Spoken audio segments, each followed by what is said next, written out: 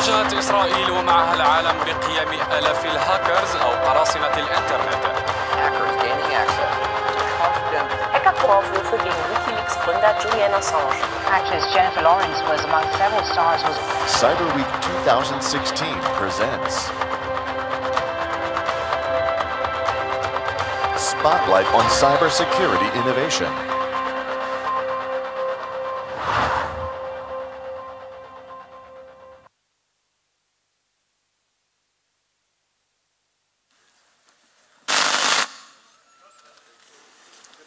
Me? Okay, perfect. That was our first session for today. We're going to have another one now. Our next moderator for the next session is Dr. Dorit. She serves as Vice President for Products at Check Point. Everybody knows about Check Point, right? Dr. Dorit's core responsibilities include leading the company's product management and R&D and QA from concept to delivery. She is a STEAM member of the Israeli cybersecurity ecosystem, and she is a known speaker. Dorit, the stage is yours.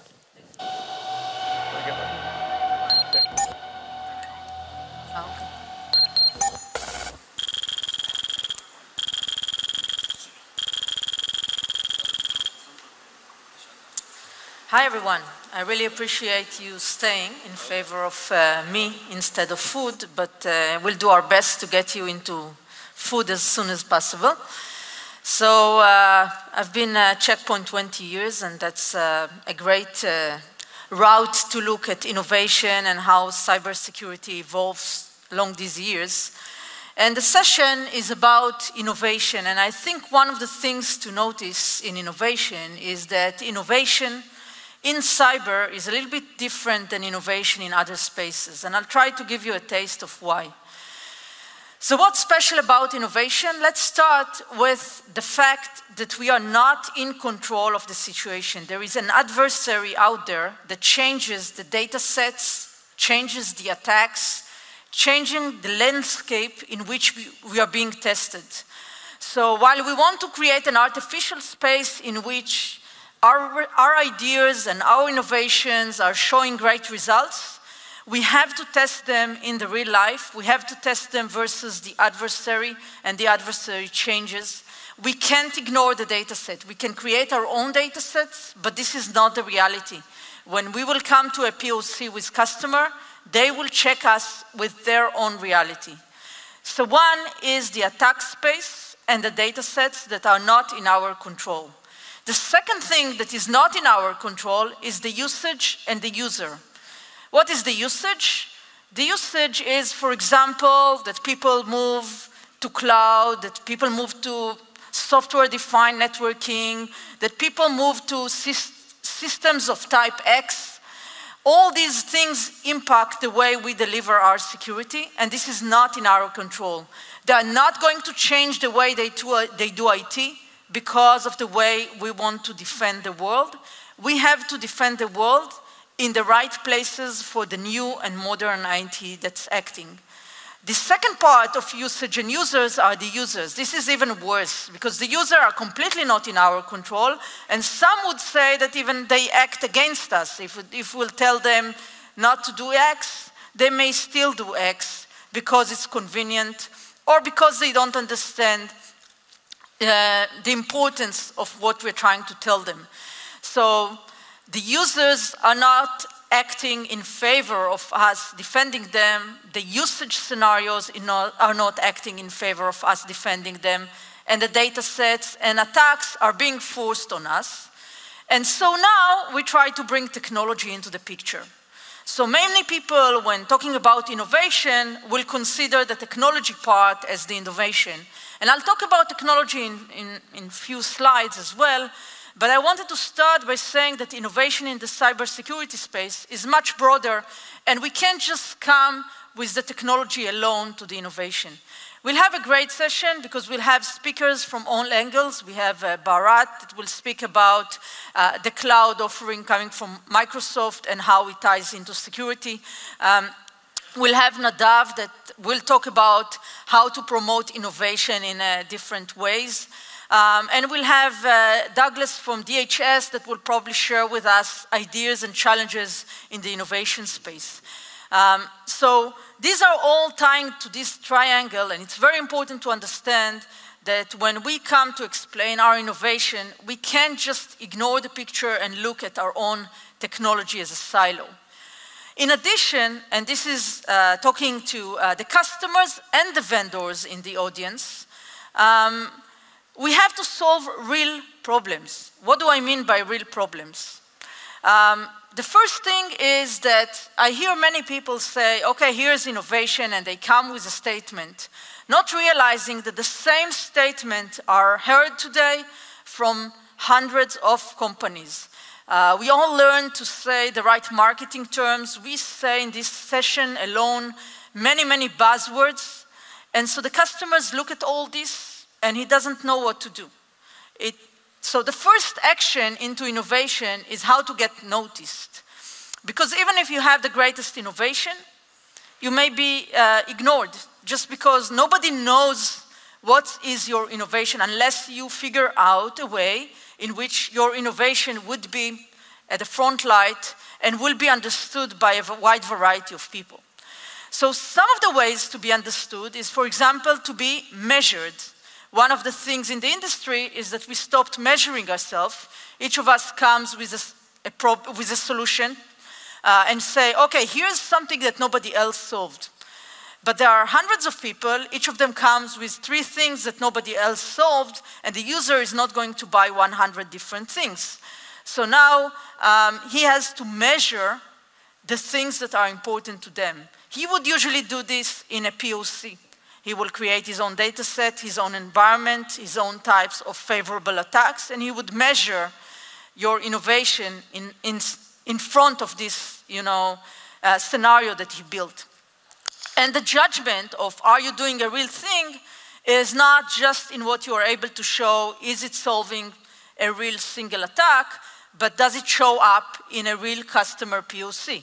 Can you convince the customer to do the POC that will show the case? If I put you in the network, will I see any relevant event within the next 30 days, so I'll know that it's worth it for me? The third element of showing up and solving a real problem is, if it is a real problem, then it has budget. Is it already in my budget? Is it already something I noticed? And is it kind of a niche problem? Is it something that is an isolated problem that I'll have to invent a new budget for? So with that, I want to go very quickly into some other notes that explain the bigger picture. And the bigger picture is really solving a variety of solutions inside the customer problem, tying them all together, either through partnership, as the previous speaker mentioned, or as a single point of view. And we want all of that to come with innovation. Innovation that, as I said, comes from understanding the attack surface, comes from understanding the customer challenge, and come from the freedom to imagine a few solutions. I'll give 2 very quick examples of technologies that you could imagine within the big picture, but the main point is that each of them is a point technology that comes to solve a problem, and without the bigger picture, it doesn't add the value that is needed. So here are 2 examples of technologies like that. One example is about attacks that are not coming with malware. The most common way to attack you not coming with a malware is to steal your credential. And it's not that difficult to steal your credential. You could trick the user into giving them by behaving as somebody else, or you could there is inconsistency between the picture here and the picture there. Or you could find a place where they are already using this credential and assume that they have reused the credentials. So these are relatively good tricks to steal the end user credential. And why are they relatively good tricks? Is because from the moment that I sent out my tricks, I asked you to fill up your credential in something, there will be a few hours until I'll be blocked. You could say a few hours is a great time for blocking, and that's all great. But we as users act much faster. If we get an email today offering us to do something or to resolve a problem or a technician working in our environment, we will act within minutes.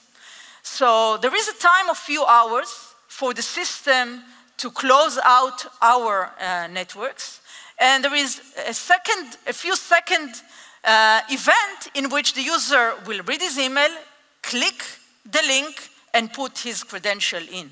So this shows the challenge to be linked to the data, to be linked to it online, and to defend to it in real life. And while it sounds like a consumer problem, it's an enterprise problem, because guess what? People have many passwords, and they don't remember all of them. So they either write them on the board, stick them somewhere, or they would use their own beloved credentials again and again and again. So you may think you have special credential in the enterprise, but you actually reuse the credentials of the consumer. The other side of this is the sites. If nobody could imitate the sites, there would be a problem, but we see sites being imitated all the time, and we see people using this to steal credentials from others. So here comes a real problem. It's one of hundreds of problems like it that you have to solve in order to make your users secure. And no other problem solving any malware or any other parts of the problems discussed so far will solve this problem.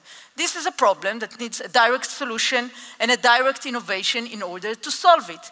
This is a problem that needs something that will be a 0-day, immediate. You have very short window before the site gets closed to understand that somebody is stealing attacks, to understand that this is a site that is imitating itself, and to understand if credentials are really reused. So this is one example, and very quickly I'll go to another example, which is understanding the attacks themselves. We looked at the problem, again, one of many, many problems in this space. The problem is to understand forensics information.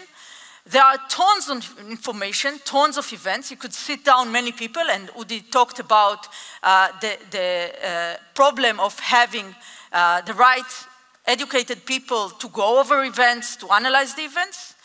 And so what we've done is we've taken a team of top malware analysts, and we said, can you create a program that will do the analysis that you will do?